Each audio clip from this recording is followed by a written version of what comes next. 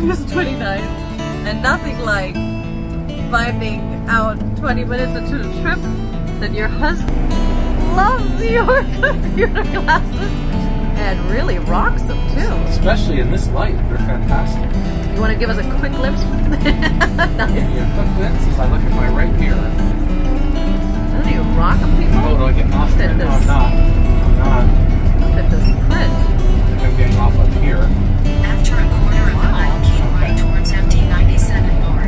Okay, Really got it. stylish. Thank you. Very greatly. So this is a planned side trip to the Gettysburg National Military Park and my alma mater, Gettysburg College. So we'll be spending the day up there. We decided to just do it in the RV without our tow behind us because we didn't need a car to do this trip. We're able to take the dogs with us, and it gives us a longer day at the park. And something to check when you're traveling with pets are what do the parks say as far as you know, rules and regulations. And Gettysburg National Military Park is very dog friendly. Now hopefully today being a Tuesday there won't be a lot of people there with dogs, but it's hard to say as far as that goes. There you heard it. We'll report back from Gettysburg Battlefield.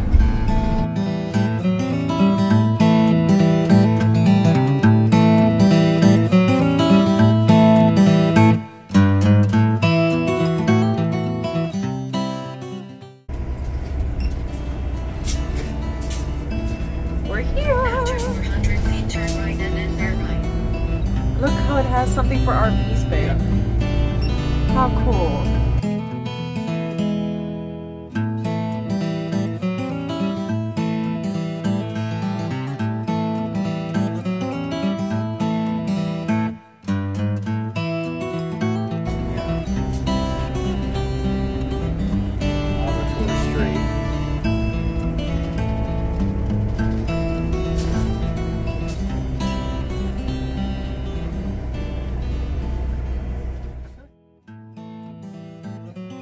I ended up dropping Jules off closer to the entrance, and I parked the RV temporarily in a lower parking lot. I waited with the dogs while she was inside the visitor center. She did a little bit of shopping and then came back with an audio tour.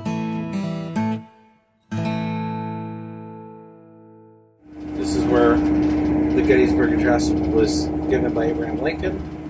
So these are Civil War graves here, which is the plain white tombstones. The city still uses the cemetery over there today.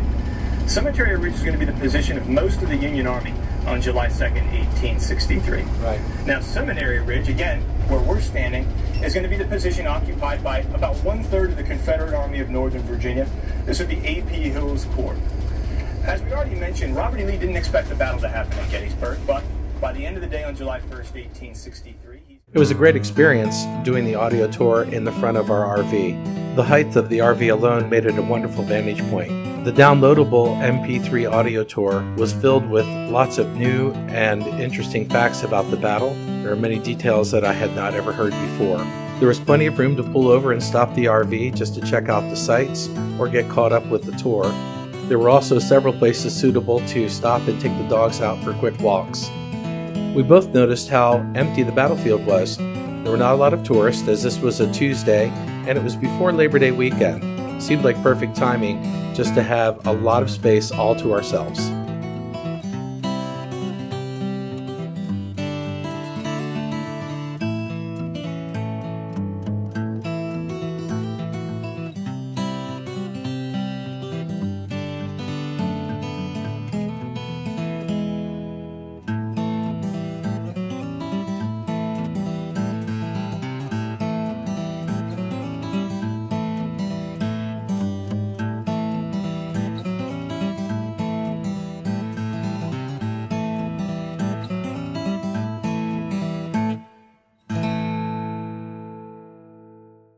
After the battlefield tour, it was time to get some lunch. Jules and I decided on the Spring House Tavern, which is in the basement of the historic Dobbin House restaurant.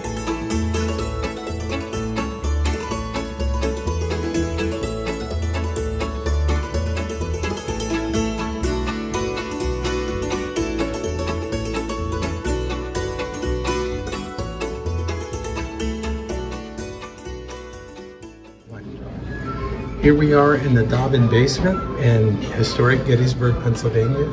This is part of the Dobbin's Tavern, which is a pre-Civil War tavern. It was a Revolutionary War building, has been here for centuries, literally. So these are old places for the United States. Very nice romantic lunch spot.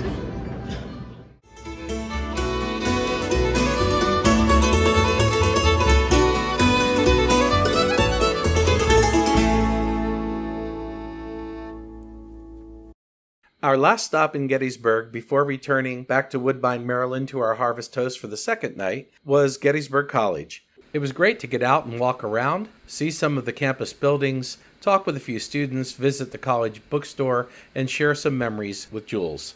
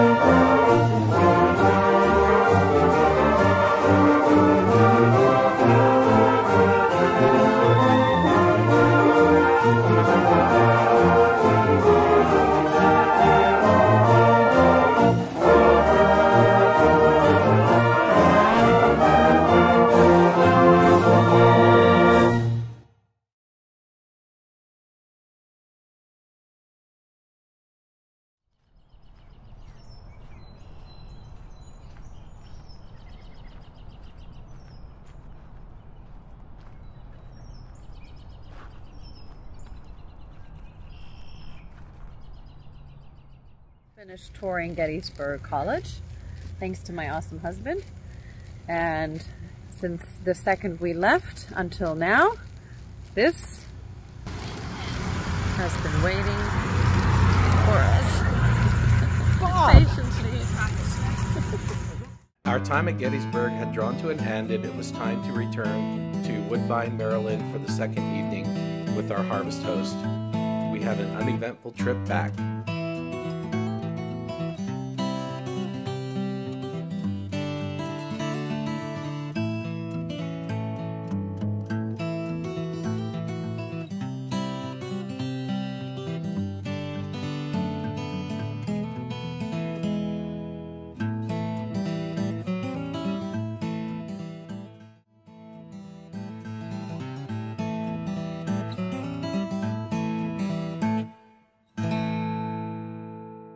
Well, good evening, everybody. We had a great day at Gettysburg today, and we're back at our Harvest Toast in Maryland, and just excited about tomorrow going up into Pennsylvania and seeing my family and Amish country, and we'll tell you more about that tomorrow.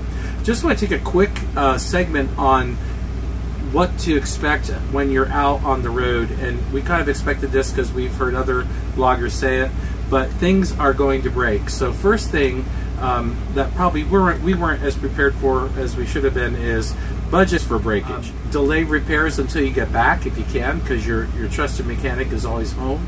But so far on this trip, we have lost our leveling jacks.